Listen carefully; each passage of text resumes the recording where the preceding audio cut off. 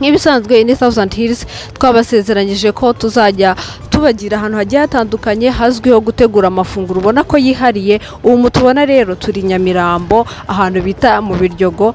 Umuntu wese uhumvishe yumva ko bahagira capati ziryoha, hazwi iryo funguro kandi ubona zitegurwa ngo mu buryo ubona ko bwihariye hatandukanyije n'izindi quartier. Rero nayo mpamvu ubona twahaje tugiye kumenya ku bintu bijyanye na capati. Ese nuhe mwihariko ifite kurenza izindi quartier twari tuzi? Rero kora subscribe kugira ngo bane natwe ujye ubona ibyo dukora, kandi nimba wabikunze n'ukuri ubisharinge n'abandi. Niba wumva kandi byanagushimishije wibuke gukora like kugira ngo ukomeze ubane natwe. Uyu ni umwe mu bantu bakorera hano Inyamirambo bakunda gukoresha n'iryo funguro mu buzima bwabo bwa buri munsi. Ngiye banyita Neme. Nanjye banyita Rukaku niryo zina, ariko iri funguro rya capati rya hano mu Biryogo riraturyohera cyane. Nk'ubu muri iyi minsi igihe icyorezo cyari cyarateye, bamwe twagize ikibazo kuko twavaga bamwe bava mu ntara abandi bava hehe, ariko ukegera hano Nyamirambo wahagera ukumva ifunguro rya capati ni tayari rimeze neza. Nk'ubu mu cyorezo njye navuye inyuma ahantu bita Norvege, ndaza n'amaguru nza gufata capati n'icyayi hano. Uza gufata capati n'icyayi hano. Urumva ko twari twarahombye nyine kubera icyorezo. None se ako gace ntago kanako kari kamenye Norvege ni mu kaye gace? Ku murenge Kigali niho bita ku murenge wa Kigali, ni inyuma ugeze kuryanya ukamanukamo hasi ahantu. Yego niho bita muri Norvege. Ibaze kuva n'amaguru uzanywe n'icyayi na capati. Urimo urabyumva? Ibyo ngibyo ndabyumva. None se ubona ari ihe mpamvu kuko wowe akazi ukora kakwemerera kujya mu bice bigiye bitandukanye, ubona ari ihe mpamvu ikugarura ahangaha kugira ngo uhafatire ifunguro? No, capati yaho ifite umwimerere. Biryogo ahantu hose nabaye, njye nabaye mu ntara zitandukanye, nabaye za Ruri mu Gakenke, mba za Nyanza, mba mu Mutara, ariko hano mu Biryogo capati yaho ifite umwimerere. Nanjye ntabwo nzi ikoranabuhanga bayitekana. Umwimerere se ndagira ngo udusobanure neza, ni mu bintu bijyanye n'iyo uri kuri funguro wumva ritandukanye n'ahandi hose twebwe twari tuzi? Yego, capati hano iraryoha kuko ugeze na za Gikondo cyangwa za Remera ugatumiza capati yaho iratandukanye. Uburyohe mu kanwa urayirya ukumva itandukanye n'izahandi. Ntabwo nzi rero agashya bakoresha. N'icyayi cyaho gitandukanye n'icyahandi, n'icyo bita teveri n'agakawa, ubona birimo diferanse n'ahandi. Nese ubumva warifungura nka kangahe ku munsi? Ifunguro rya capati rya hano se, mu gitondo ugiye ku kazi ushobora gufata agacapati n'icyayi ukajya mu kazi, wajya gutaha ukaza ugafata agakawa ugafata n'akateveri, ubuzima bugakomeza bukagenda neza. Sasa tukaba wafashe ifunguro bisanzwe nyine, ariko ako ngako kakabona nako kandi mugoroba. Ese nanone ku bintu bijyanye n'ibiciro ko wenda nzi yuko ahandi hari ibiciro runaka, ko ku bintu bijyanye n'ibiciro byo biba bimeze bite? Ubundi Nyamirambo niwo mujyi wundi ifite umwimerere wabo. Niba kubwira ngo umujyi Nyamirambo usibye wenda ko leta yashyizeho amasaha yo gukora ikavuga ngo mu gihe saa 3 bagomba kuba bafunze, ariko ubundi Nyamirambo icyo cyayi na saa 6 na saa 7 saa 8 za nijoro warakibonaga. Iyo capati ukayibona ishyushye. Urumva niho Nyamirambo itandukanye n'ahandi hantu, kandi ku biciro biterwa n'ikofi yawe. Nyamirambo hano n'abanyamujyi batandukanye n'ahandi. Ubwo bivuga ko ku mafaranga ari yose waba ufite ntago wakicwa n'inzara uri muri no quartier. Wageze hano mu Biryogo kirazira. Ayo ufite yose ku ikofi yawe ugomba kurara uriye, ugomba kunywa icyo cyayi ugafata capati, nta kibazo wahura nacyo uri hano mu Biryogo, mu gihe ahandi ushobora kwicwa n'inzara. Ubwo se ni nko ku mafaranga ngahe byibuze wavuga uti uyu nguyu yafite makeya, aya ngaya ashobora kuba yayakoresha akaba yamufasha nko kugira ifunguro? Biterwa n'ibiciro byawe mu mufuka, kandi buri wese agira ikofi ye. Nk'ubu hari imbuto zigura 1500, hari icyayi cya 500 cyitwa special. Biterwa rero n'ikofi yawe ukwihagaze. Byaterwa n'ikofi yawe. urumva ko uburemere biterwa icyo ufata cyose biterwa n'ikofi yawe ariko uhereye kuri 500 ukakomeza hejuru nta kibazo uregera ameza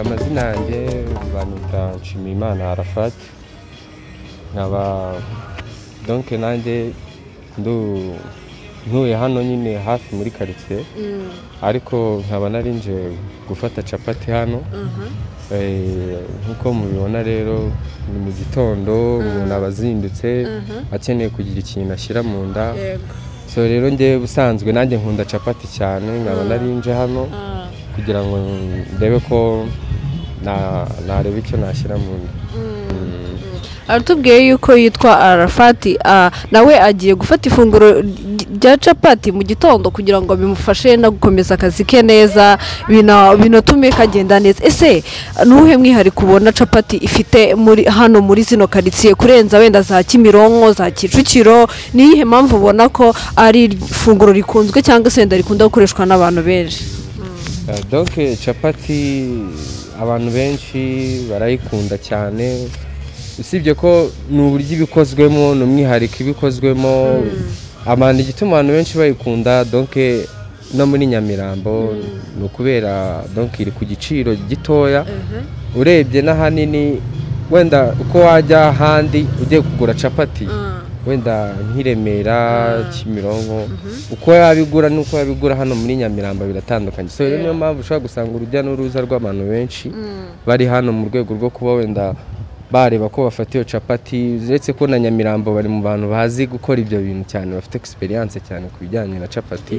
So ushobora gusanga ahandi barayiteka wenda bakaba badafite ubumenyi bwo ko wenda mu kuba bayiteka bashyiramo amagi cyangwa bakayitekesha amata. So rero hano muri Nyamirambo niwo mwihariko wabo, niko kantu gasa nkaho ni nkaho ari umwihariko wabo ku bijyanye no guteka capati kuva kera. Donc rero no kuvuga ngo usanga umuntu azi kwiteka, azi gushyiramo ayo magi, azi gushyiramo ayo mata, kwikoresha amata gusa. So rero ahandi usanga no kuvuga ngo bashyiramo amazi, sometime hari n'abadashyiramo amagi. So rero wayirya ukumva taste yayo itandukanye wenda n'umuntu wigeze kurya capati Nyamirambo. So rero niyo mwihariko, nacyo gituma abantu benshi usanga Nyamirambo bakunda kuza kwarira capati, bakugata capati Nyamirambo. So rero niyo mpamvu capati Nyamirambo warari yambe. Duhuye nanone na mugenzi wacu agiye gutangira twibwira. Mwitwa bande? Ngiye nitwa Nema. Nanjye nitwa Abdul Karim Kabos. Nitwa Abdul Karim. Ese muri iki gitondo ko duhuye urimo uragana he? Narinje kurya capati nyine hano mu Biryogo. Uruje kurya capati ahangaha? None se nukubera icyumva ko ari ifunguro wahisemo muri kino gitondo, kuki utari bufata amandazi? Wapi nyine hano bitewe n'ukuntu twakuriye twavukiye, ni ikintu cyacu gikunzwe nyine urebye. Turazikunda cyane capati, ni ibintu byacu nyine mbese muri makeya. Natwe ubona muri iki gitondo twaje ahangaha kuko twamenye ko hari umwihariko ku bintu bijyanye no gutegura ifunguro rya capati. Nkaho haturiye ndimo ndagira ngo umbwire neza wa mugani, ni ukubera icyo ubona ko ikunzwe kurenza ahandi hantu hose tuzi? Capati urebye nyine guhera na kera nyine capati zari zikunzwe cyane. Urebye kuri ba papa bacu twagiye dukura tubona aricyo kintu cyacu tugomba kurya nyine, natwe tugera turabikunda. Nicyo kintu ubundi dukunda, capati zishyushye hano zirakunzwe mu gace kacu cyane. Nayo mpamvu nyine. Urakoze cyane, twakubwira kuryoherwa.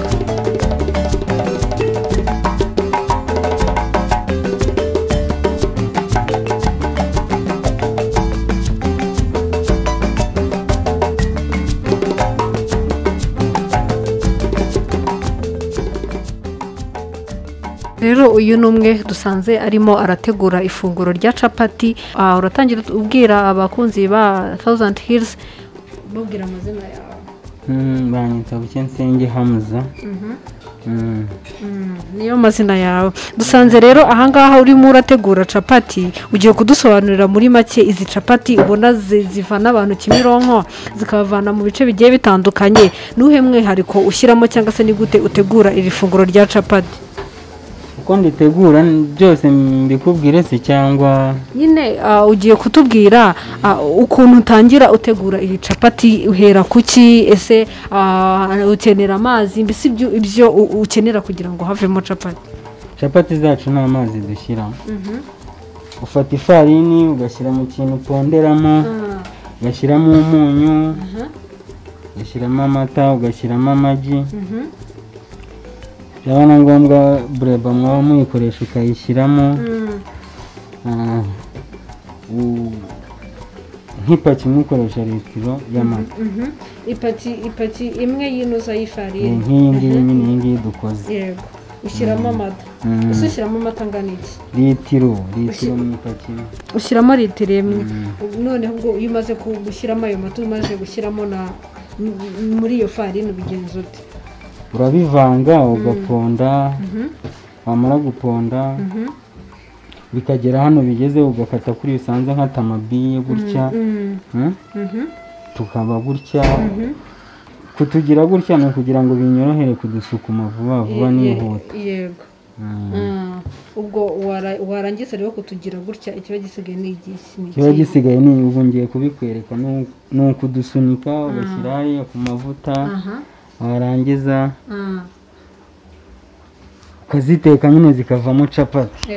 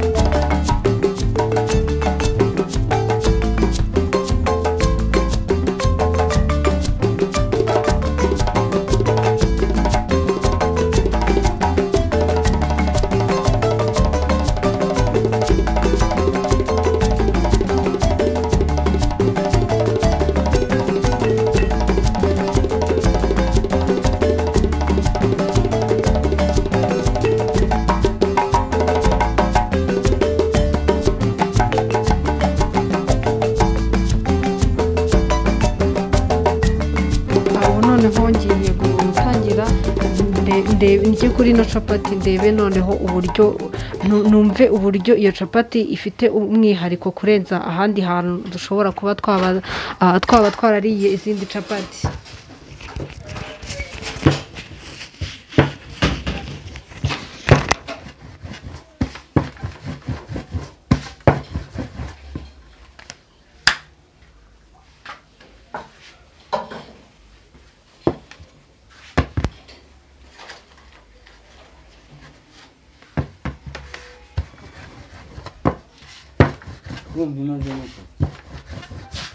Kuko habyumvaga babivuga Nyamirambo koko hafite umwihariko wo guteka capati, kubera ko ahantu hose nariye capati yo numva itandukanye n'izindi capati nareba. Amata uri kuyumvamo? Amata ndumva ndimo kuyumvamo. Amagi nayo birumvikana ko yagiyemo, ariko nagira ngo nkubaze nkawe umaze igihe muri utegura ano mafunguro ya capati, ubona ari yihe mpamvu cyangwa se wenda ubona iyikoreshwa cyangwa ikonsomwa mu bingana iki nkawe uyikora? Ikonsomwa abantu babirya? Yego, abantu babirya ni benshi. Guhera mu gitondo dukora mpaka ninjoro. Ese ubona ahangaho nkawe ukora kano kazi gashobora hari umuntu ubona ukora capati akavuga ati iriya mirimo iraciriritse akagira ukundi kuntu abifata, ese wowe akabisuzugura? wenda abona ari tumusanze ahangaha urabona ko ni ibintu yagize nk'umwihariko akora mu buzima bwa buri munsi. Ese biragufasha imibereho yawe? Tubwire muri make uko ubayeho utunzwe n'aka kazi, kugira ngo nuzabibona ashaka gukora nk'iki kintu cyangwa ashaka kukiga anabikunda, ariko wenda akaba afite impungenge z'uko yabitamwinjiriza. we tubwiye yuko akora amasaha menshi bitewe n'abantu babikoresha ukuntu bangana. wowe ubona bimeze bite mu bintu bijyanye no kwinjiza?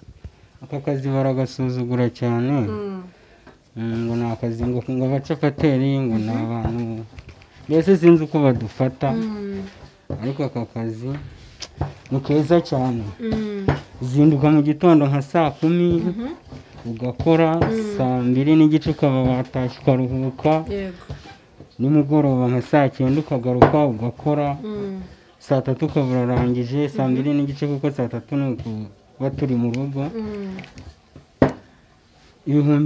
amafaranga make wenda wakibura cyangwa se ayo nkura 5,000 urumva yuko rero ari akazi kamutunze kuko nimba winjiza 5 ku munsi kandi ukabona nta kintu abaye bimufasha mu bibereho ya buri munsi y'akazi akora ni ibintu bigaragara yuko burya akazi kose ni akazi kandi icyambere nuko kaba kagutunze. Twari tugeze kuri undi mugenzi wacu cyangwa se undi utuye muri zino karitsiye watangira ubwira akazi ukora ndetse kandi unibwira abakunzi ba Thousand Hills. Murakoze nitwa Hakizimana Isa nkaba curuza TVR hano mu kagari ka Gabiro. Tubwiye yuko acuruza TV rero agiye kutuganiriza tubwire uburyo itegurwa ese umuntu wayifashe nakaye kamaro imumariye mu mubiri we ese birashoboka ni kangahe wayinywa ku munsi ese wayinywa ku rugero rungana gute dusobanura muri make unatwereka ukuntu uburyo itegurwa. Murakoze TVR ni icyayi ariko TVR ubu akamaro kayo iyo umuntu yagugaye mu nda akayinywa iramworoshya ikamurambura imitsi no mu nda ikamurinda ntabwo ivura ahubwo irinda uburwayi. Umuntu unyweye TVR ukunda kuyikoresha yenda akaba yanywa utu dukombe 2 ku munsi ntabwo yarwara umwijima ntabwo yarwara ibintu by'imitsi. Rero ugiye kutwereka ukuntu itegurwa na wa muntu uri mu rugo ushaka kuyitegurira adashaka kugira icyo kibazo cy'izo ndwara nawe agira ukuntu yakwiga ukuntu yayitegura. Nibyo ugiye kutwereka aha ngaha rero ukuntu yayitegura. Murakoze ubu ngewe ngiye kubereka uko nyitegura hano.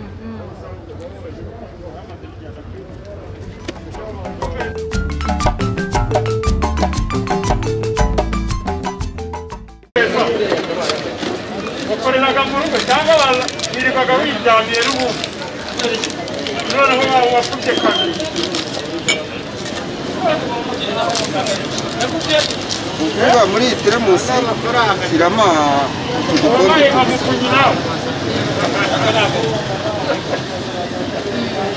iyi teremusi aha ngaha ushyiramo udukombe 2. ubu iyi teremusi ni litiro 3 ubu ngiye gushyiramo twa dukombe.